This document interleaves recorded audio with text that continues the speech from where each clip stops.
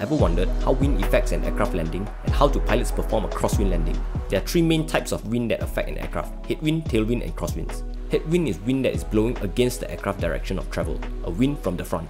Tailwind is a wind that is blowing in the same direction as the aircraft's travel, a wind from the back. Pilots will always prefer to land into a headwind. A headwind will reduce the ground speed of the aircraft, allowing a shorter landing distance, increasing safety margins. This also reduces the wear and tear on aircraft brakes during deceleration. A crosswind is a wind blowing perpendicular to the direction of an aircraft's travel. Crosswind can cause aircraft to drift sideways from the intended flight path, making it challenging to maintain the runway centerline. Pilots usually use the crab or wings level technique for crosswind landings. Pilot apply a drift correction, pointing the nose of the aircraft into the wind, approaching the runway slightly sideways, hence the name crabbing. The crab angle compensates for the drift caused by the crosswind.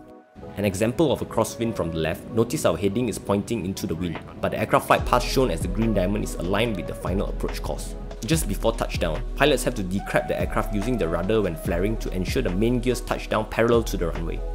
I hope you learned something new.